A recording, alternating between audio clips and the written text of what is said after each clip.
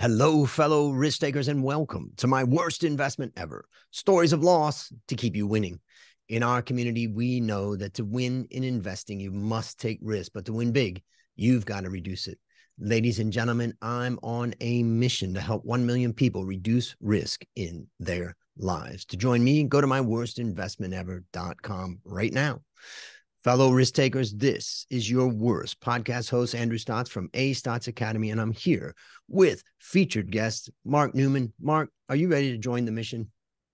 Yeah, let's do it. We're going to do something different. I want to introduce you to the audience first, and then I'm going to ask you your first question. So let me do that. Mark Neuman, CIO and founder of Constraint Capital. He is, like myself, a CFA charter holder. He's creator of the ESG Orphans Index. He's a 30-year Wall Street veteran, former global equity derivatives trader with Merrill Lynch, Susquehanna, Jones Trading, Baycrest Partners. He's a former event-driven hedge fund partner. His recent investment project, well, ladies and gentlemen, he has spent 1,000 hours of deep dive into all things ESG over the past 6 years. And his goal is to deliver truth in ESG to protect and help investors make informed decisions with measurable results when understanding risk and reward. So why don't we start off, Mark? Just tell us about the unique value that you are bringing to this wonderful world. So I've always been a student of the markets, and I've really found my passion in digging in and getting to the bottom of a story and helping investors and myself to, understand situations and really get a good, get my arms around risk and reward. Mm. And I pride myself on making sure that those people I come into contact with and talk about in investments understand at least the way I see it. It's not always going to be the right view, but it's always going to be clear and straightforward and no pulling no punches. I was thinking about the heart of an analyst. I always tell students in my valuation masterclass that the minute I sat down as a job as an analyst in 1993, I just knew this was for me. And the beauty of the financial markets is that it could possibly be the last place in the world where dumb ideas get destroyed. You know someone out there who has a dumb idea about, something in life. They may think, okay, my idea is that I can fly. Go ahead and try it and you'll find out. But the point is that many people exist with dumb ideas. And people are now allowing that to persist. And the stock market is where you can go in and you bring your dumb idea and someone else takes your money away from you. And so I just think when I listen to you talk, and we talked a little bit before this, I hear the heart of an analyst digging deep into a topic. Yeah, I mean, I've always, like I said, prided myself in doing the deep dive and turning over the rocks. And there are some folks who sort of want to find an outcome or a result before they dig into something, and so they'll see things in a certain way or in a certain light based on what I'd call a little bit of bias going in, where I always just sort of, what's my gut reaction? What's my instinct? And does this change, help, or distract from my thesis on the idea? And that's sort of, my idea behind the ESG Orphans and sort of my approach to ESG was based on, I started realizing that it was pervasive and becoming a real, the driving force, the theme in the markets. And I think over the last decade, it's taken seat one, the front seat, the lead seat, if you will, on things driving the investment markets these days. So I have a message to all the listeners and viewers. I'm going to, give it very important warning, independent and objective thinking about to occur.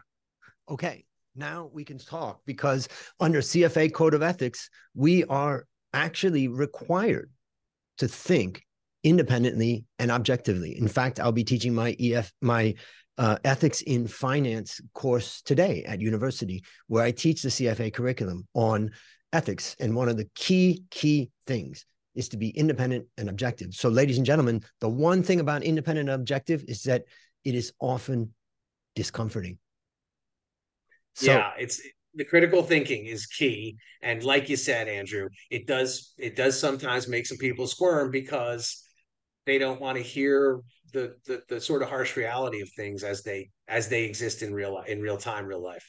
And so in this case, what I've decided is that we just don't have enough time to go through your story and ESG. So I think we're going to spend another time talking about your story. But for today, first thing I'd like to do is for you to explain what is Constraint Capital and ESG Orphans. What are you doing? What's your business? Okay, so constraints on capital is a pattern that exists in the market based on policy, based on investment themes and philosophies. And most recently, ESG has been the biggest example of constraints on capital. And I want to just take a little step back. And, I came across the idea of constraints in finance, reading a paper by a guy called Cliff Asness of AQR. He wrote a piece in May of 2017, Virtue is its own reward. One man's floor is another man's ceiling. And he talked about constraints on capital, causing misallocation and malinvestment in general, starving certain industries and flooding other industries based on, let's call them less than scientific reasoning, so to speak. So, for example, in ESG, we saw that constraints were heavily implemented on fossil fuels, nuclear energy, weapons. Those are the newer, what I call woke shame stocks, if you will. And then the other three sectors are the old sin stocks, alcohol, tobacco, and gambling. Basically, ESG said those are bad for E or the S or the G, whatever it might be. And then on the other side, the sort of malinvestment, misallocation of capital, they chose certain winners that were apparently good in ESG. Now we could dig into the ESG rating systems and the inconsistency of it all, which is part of my research. But technology, for example, saw a lot of inflow. That was misallocation of capital on the other side of constraints, or constraints in a sort of different way, where, say, for example, real quick, Amazon, it ranked very high and is in 80% of ESG funds, but it has a huge carbon footprint. It's not friendly to the unions, and working conditions aren't that great. So it's a great company, perhaps, but it's not ESG. So in the end, those constraints push capital to one place, starve capital to another place. And my ESG Orphans index was those 6 sectors: fossil fuel, nuclear energy, weapons, alcohol, tobacco, and gambling, that were routinely excluded. That was the only consistency in all of my research that I found in ESG. I looked at the funds, I looked at what they did, philosophies, methodologies, and the only thing consistent was what they all excluded, which was this basket of orphans, the ESG Orphans index that I created. And so are you created this because you just said, hey guys, there's just something going on in the market, and for some reason these guys are being cut off, and therefore as they're being cut off from capital, the value of these stocks falls, and then they're in a great investment opportunity? Or is this an anti-ESG fund, or ETF, or what is it? Well, it's an index now. It's an index. And so first of all, one of the themes that Cliff Asness talked about was higher expected return securities. The idea of the sort of scarlet letter stock. For someone to own a stock that they could get ostracized for, that they could get made fun of or shamed, if you will, there has to be a higher expected return for them to want to hold that. Mm. So that's the idea of these exclusions, these ones where all the capital flowed in over the past decade to all those sectors, excluding mine, right? Excluding the index. So, for example, in the last decade, up through 2021, let's call it, the infotech space in the S&P 500, it grew from 18% weighting to 36. And the energy sector shrunk from about 10% down to 2.5% in November of 2021. So I just looked at it and all those let's just call them, energy. So energy sector, industrials, sort of with the weapons. We could call it aerospace, but and then alcohol, tobacco, are sort of like staple, sort of.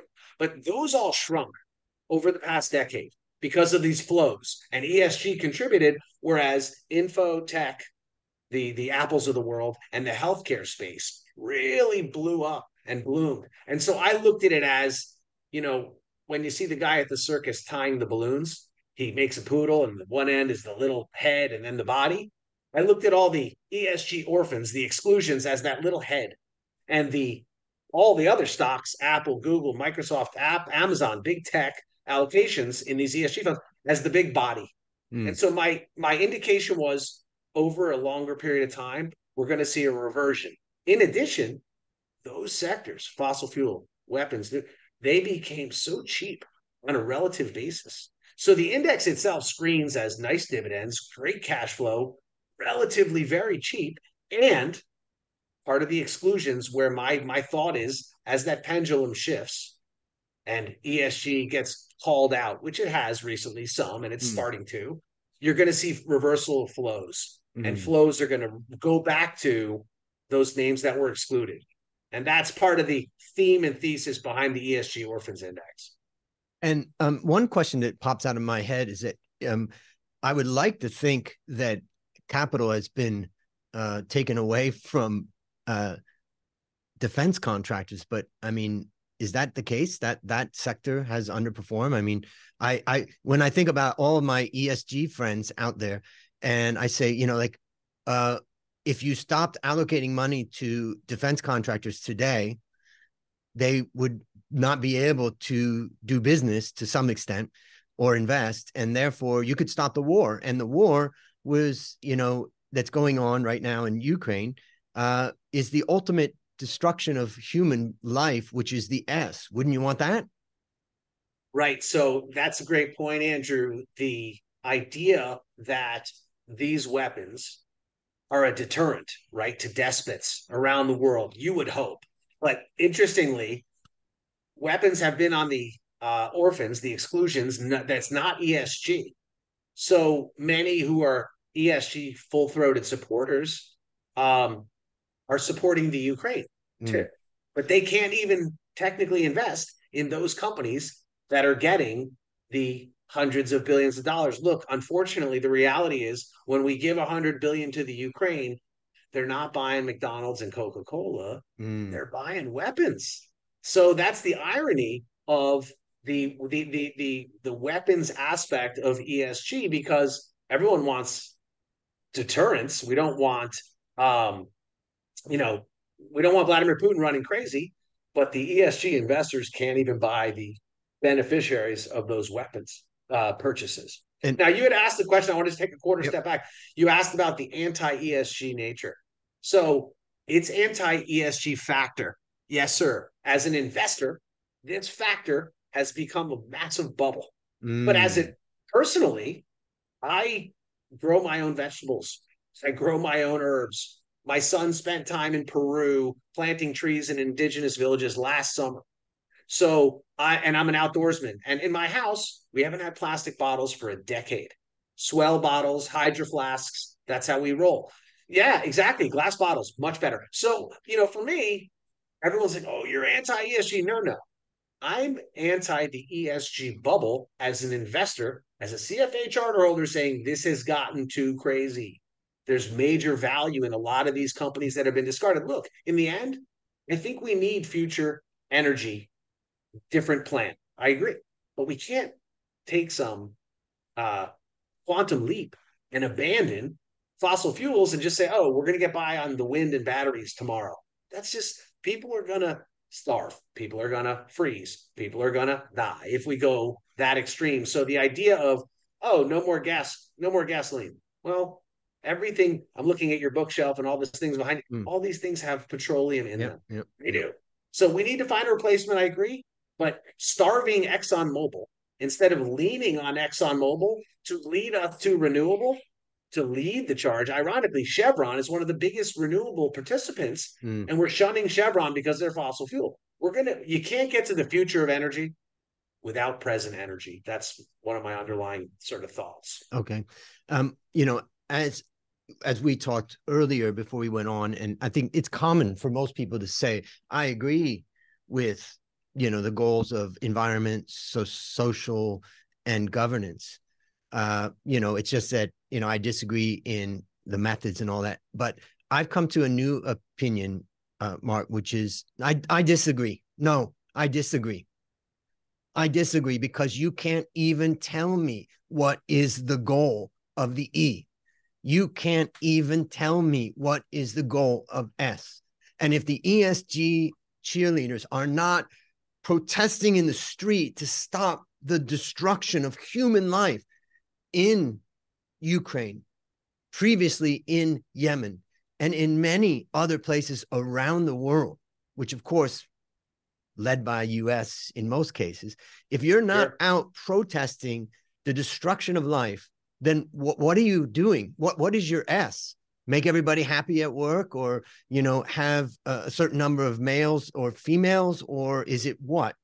So I've gotten to a point now where my starting point is I disagree. Yeah. There's a lot of, you know, Andrew, you and I come from a critical thinking perspective. And, you know, we look at things from our backgrounds and our style of approach. What is measurable, right?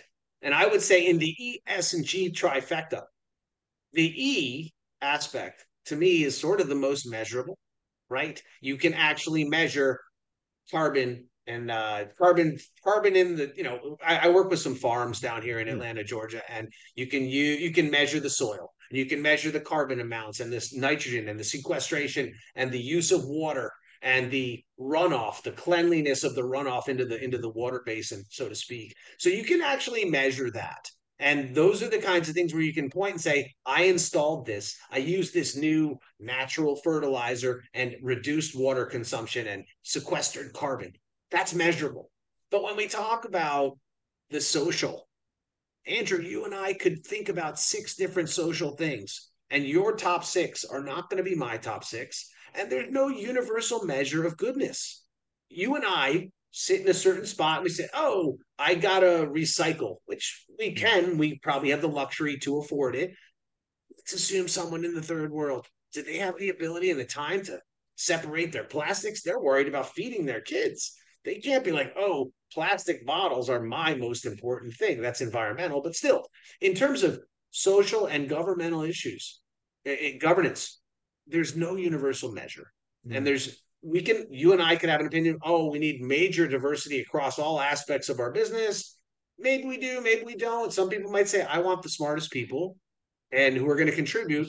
I want diversity, but I need someone who can, you know, do high end math, let's say. That's the first factor. So in terms of measuring the goodness, that's an impossibility. And in terms of sort of knowing that it impacts a company is even harder. I mean, being an analyst is hard.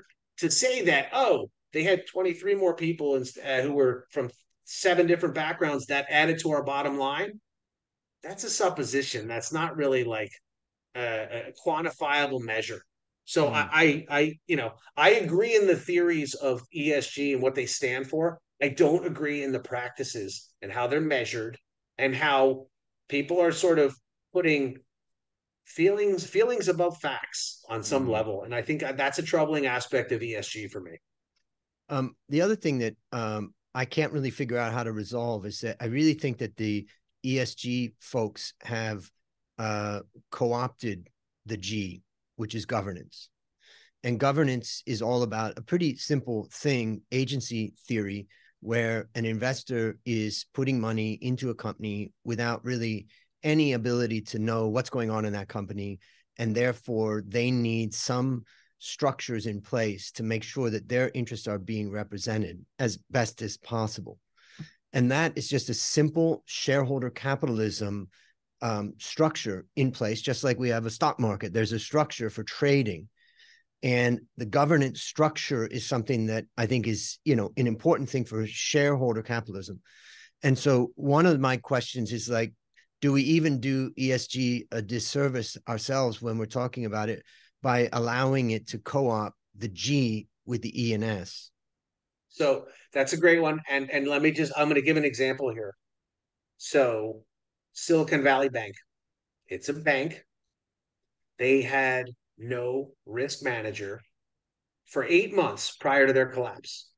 Okay, so when I look at the tripod ESG of SVB, Silicon Valley Bank, which by the way had a medium ESG risk before it collapsed, a medium.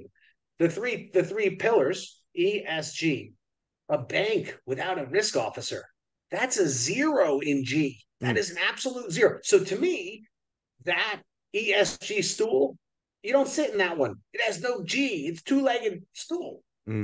But the medium risk and what they said they were doing, well, we're supporting climate change and we're this and we're that. Everyone was like, oh, what an amazing story. Everyone piled into that. And then they got torched, right? Because there was no G. So there was that misleading nature of, the rating system. And I think what we've seen, and I'll give you another G example, governance within the company. Okay. I used to like to use Hershey's as an example. Okay. Hershey's is on an ESG push of sustainability. And they say, you know what? We need sustainable chocolate. So they have to go deeper into the cocoa producing areas, find the sugar that has those very strict sustainability aspects. So they got to go deeper, turn over more rocks. That costs more money. Now, as a consumer, do I go into the CVS or the local drugstore and say, I want a sustainable chocolate bar? Maybe I do, maybe I don't. For me, I don't go that granular and say, I need a sustainable chocolate bar. I don't need a lot of chocolate. But anyway, so has the ESG push raised costs? Yep, it has for Hershey's. They have to go deeper. And has Hershey's asked the shareholders and said, hey, by the way, we're going to pursue this. It's going to cost us more. And they also have to say, we're not even sure that it changes the consumption of our product. So in the end, that's where shareholders, stakeholders are involved. And they're basically subject to what Hershey's is being peer pressured into doing. Maybe the CEO does say, I want to do ESG sustainable chocolate. Maybe he does. Maybe the bank says you got to lower your ESG profile in the negative score, or else you're not getting a good loan. So then they have to improve their ESG score.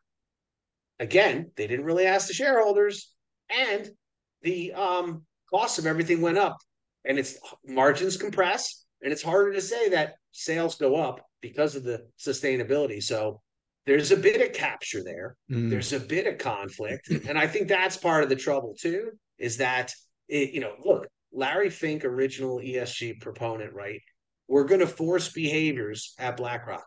Well, they surely are forcing behaviors. And I'm not sure it's for the benefit of everyone. And I think a guy like Larry Fink, he cares. If I had to rank the four things, AUM, power, fees, and ESG, I know which one's the fourth. I don't know about the other three, but I know ESG is last on that list of four. And so it's captured, it's conflicted, and it's a big force that we're in the midst of. One of the sad things about this is that we don't have too much time left, but I want to touch on a couple of things. When I said that I disagree with ESG, and I just disagree, I start from a point that I'm going to ask people to define things. And when I ask people to define things, then you find that the definitions are not there. And so I no longer take E and S, environment and society, on face value. I know, and now my natural reaction is not. I don't. That the starting point is you must define. Now the other thing is, some people would think, well, Andrew, if you don't believe in these things, what's going to happen to the world? Companies are going to, spew out all this, gas and all that. Well, one of my points in my 26 reasons why I'm anti-ESG is ESG weakens democracy, because what it does is people, for some, if you remember when we were young, Mark, No respectable liberal would say that the capitalists are going to save us. And yet here we think that the capitalists, through their allocation of capital and through their companies, are going to bring us to a better future. Whereas what we really need to be doing is, putting pressure on our governments that are elected officials that we can also elect out if we disagree with their implementation of what they're doing. And what I'm saying is that the ESG movement is pulling people away from holding a government accountable to say, if we want less pollution in our city, as an example, we have to hold our government officials accountable. What are your thoughts on that? So, unfortunately, we've seen in the US a real weakening of the divisions of governance from the government and investing. It's become very corporate governance intertwined in terms of how decisions are made, how they're handed down, and who is pulling what strings. And unfortunately, that's muddied the investment landscape. I call it the investment landscape distortion. And to be honest, this really, to me, on some level, culminated with the last handful of years of the end of the bond market, bull market, if you will. In other words, as rates went to zero, the cost of taking risk went to zero. I mean, if money is free, you can do all these things and pursue these measures, and there's no real cost. And you can see that in 2022, last year, well, late 2021, but early 2022, the cost of capital was like, the 2-year yield on January 1 of 2022 was around 75 basis points. It's really low. And so there was no real cost of, and Fed funds was low too. And so you could hire extra people. You could go out and hire a chief sustainability officer. And the government sort of was pushing this idea along with the Larry Finks of the world. We need diversity. We need to protect the environment. Climate change is coming. And because money was so free flowing, there was all this distortion going on. Oh, we need to hire some more people. Oh, okay, we got free money. We could do that. Then what happened in 2022?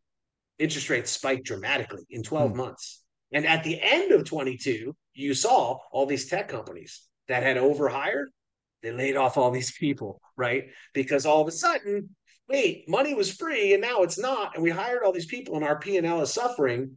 The government encouraged us to expand this message. And then, wow, P&L actually matters. Rates are higher, costs are higher. Like, it's expensive to make an error. So I think that we've seen this sort of, I don't know, I'll call it a technocratic sort of environment now where, a company like Facebook or Meta, excuse me, they're doing some of the government's heavy lifting. And they're also, if they're doing that, they have to comply with diversity and all these different things to make sure they continue to stay in the good graces of the government. So to me, that, as I said, the blurring of the lines has captured a lot of people. And I think now we have the regulators industry is a huge, it's a booming business. The fees collected in ESG, are in the billions now, and we have more people. We have the growth industry is ESG hires. That's what it's been, and it's been a bit government aided and play by the government rules, and you'll be treated favorably. That's sort of what we've witnessed. I just want to highlight one last thing from my side, and then I'm going to give you the last word to wrap up. But one of the things that I like to think about is voluntary behavior, and that we want to provide an opportunity for voluntary behavior. And if Hershey's wants to voluntarily decide, which it didn't, the only reason why Hershey's did this is because it got pressures of capital. But if Hershey's wanted to voluntarily say, we're building a sustainable supply chain with these features because we believe in this, do it. So I'm all for it. And I think that there is an argument that it could be a great selling point. It could be a great actual corporate strategy that people could buy into that. But what I also have come to the opinion of recently is that the best way that we can handle this is we can say, if your decisions, your investment decisions of your company are based upon stakeholder capitalism, not shareholder capitalism, you need to clearly state that in your company bylaws. And I challenge any company who's voluntarily focused on the ESG type of stuff or sustainability. I challenge them today to change your bylaws, to put that in your bylaws, that we are putting stakeholder capitalism above shareholder capitalism. And therefore, we get to some truth about what you are doing. But I'm kind of an extremist now after talking to you, Mark. Now I realize. I'm going to give you the last word, and I want you to tell us about what we can find at ESGOrphans.com and Constraint Capital, ETF. So let me turn it over to you as a final wrap up. Well, this actually is where it takes a little bit of a turn, Andrew. My ESG Orphans Index I created. It still trades. It's been around. The ESG Orphans ETF itself actually lived actually a short life, and I'm sorry to say that, but as a businessman and look, a trader and an investor, I still have a pretty young family and this and that. I created that ETF to mirror the index, and just when interest rates are now 5%, the equity risk premium is, it's not as much there. And when Nvidia is trading at whatever 35 times and it's up whatever 200% or whatever it is this year, it's hard to compete. And so for me, it was a great idea, and it is a great idea, and I still hold these stocks myself personally. But the ESG Orphan ETF itself, I just shut it down because it's the ETF business is very saturated, very competitive, and it's just a tough business, a tough racket.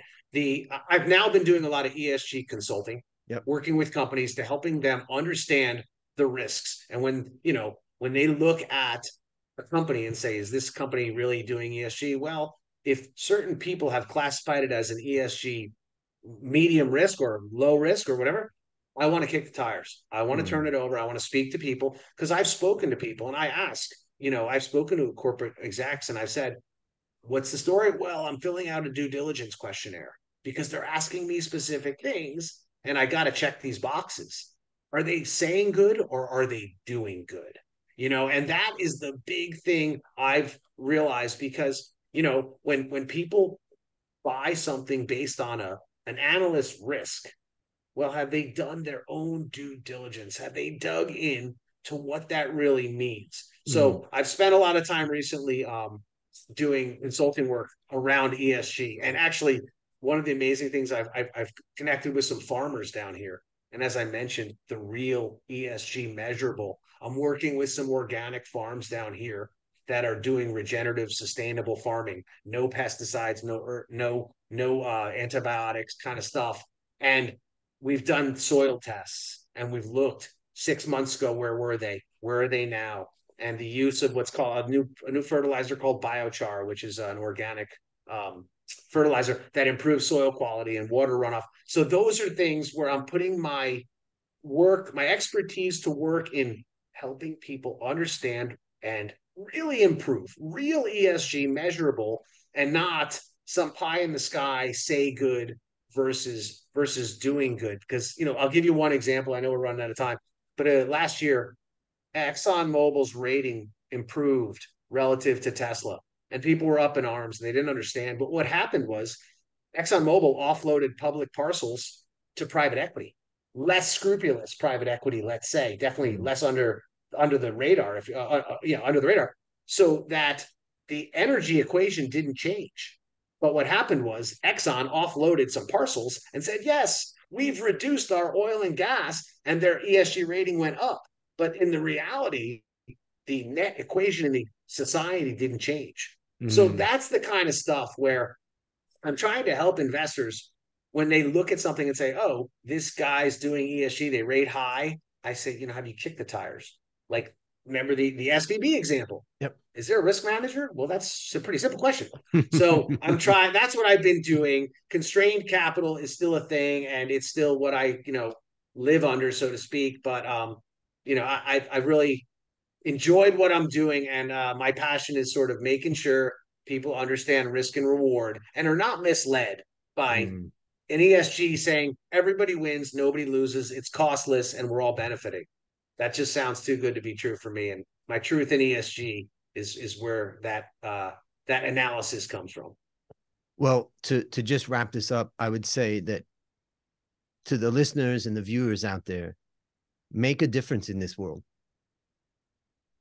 but do it in a way that makes a real difference, not in a way that's checking off boxes and all that. And what you're talking about and what I'm talking about, I don't want to be moralized, people coming at me with all of their opinions about what I should do. I follow the laws, and also I look for innovations to improve things. And so that's kind of the message that I get from you. And I'm going to wrap it up there, fellow risk takers.